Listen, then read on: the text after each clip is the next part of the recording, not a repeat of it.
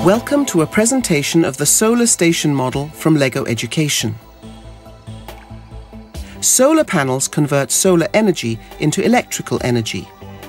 A solar panel consists of individual photovoltaic cells wired together.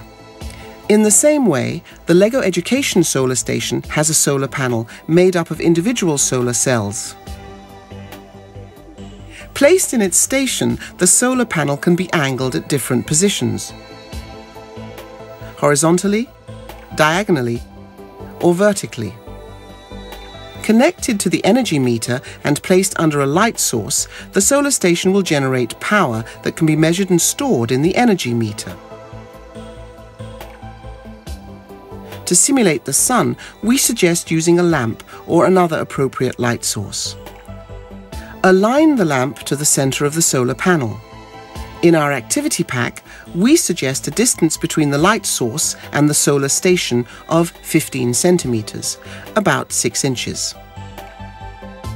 Now, let's investigate our solar station's ability to generate power. Turn on the lamp and turn on the energy meter. With the solar station at work, let's check out the measurements. As you can see, the solar station is now generating power, and you can see just how much on the energy meter. Change the position of the solar station to a diagonal position and then to a vertical position. Watching the input readings on the meter, you can clearly see the change in the solar station's performance. If you wish to continue investigating the solar station's ability to generate power, we suggest that you change certain variables.